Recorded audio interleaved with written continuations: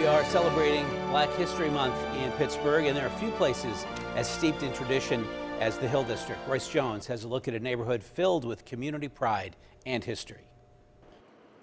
Wander through the Hill District, especially coming down Wiley Avenue.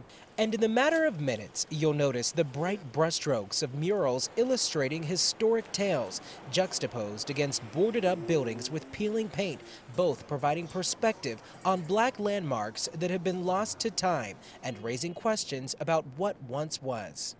What is that, or what was there next door to it? Questions local historian Samuel Black has answers to. There's so much history that has taken place here, so much culture that has existed and continues to exist here. Like where we're standing now, the former Crawford Grill No. 2. A once thunderous jazz club, drawing international sensations like Miles Davis and putting a variety of local talent in the spotlight too. I argue for a city of its size, it had the most significant jazz alumni that came out of this community you can think of. You know, everything from pretty much from ragtime, you know, all the way to contemporary jazz. But the Hill District has always been much more than a hub for entertainment.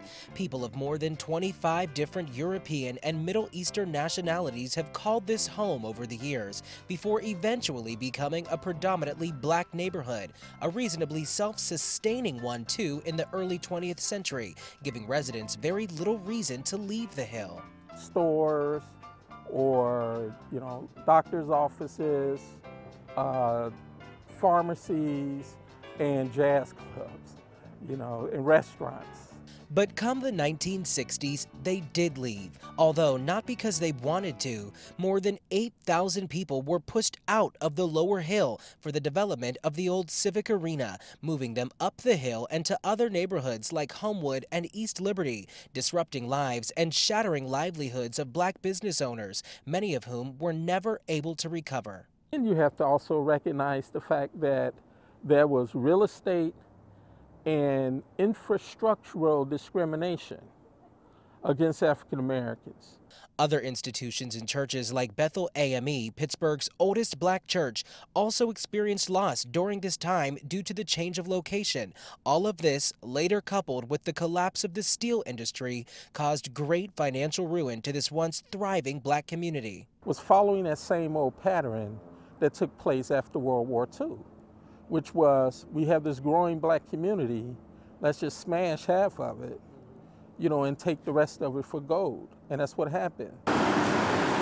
But today, fences and tarps show signs of growth, like the new Granada Square along Center Avenue, a $2 million mixed-use redevelopment project by the Hill CDC, promoting affordable home ownership and offering artist apartments, as well as cultural and performance space, commercial, retail, restaurant, and office space too. But while the future once again looks promising for the Hill District, Mr. Black charges everyone to keep retelling the story of the Hill's past.